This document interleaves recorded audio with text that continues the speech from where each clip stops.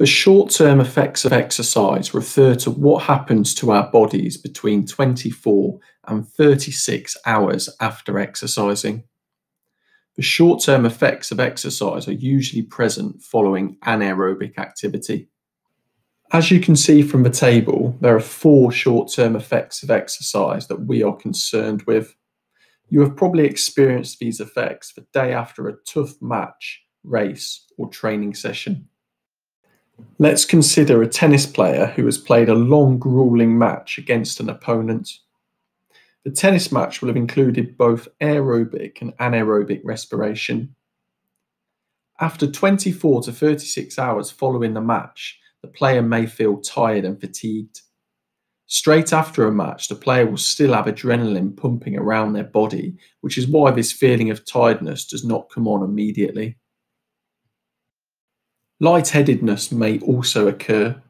This is because oxygen is being used in large supply to replenish the player's tired muscles.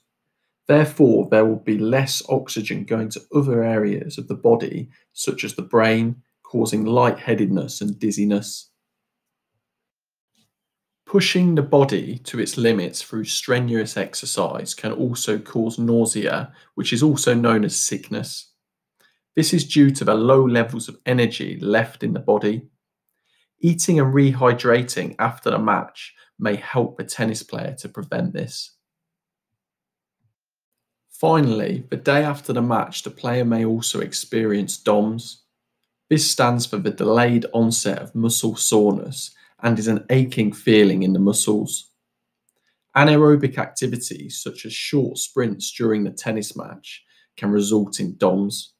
Taking part in a cool down immediately after the match can help to prevent this. Although the short-term effects of exercise can come on very quickly, they usually don't last long if a performer takes some rest and looks to replenish their energy stores.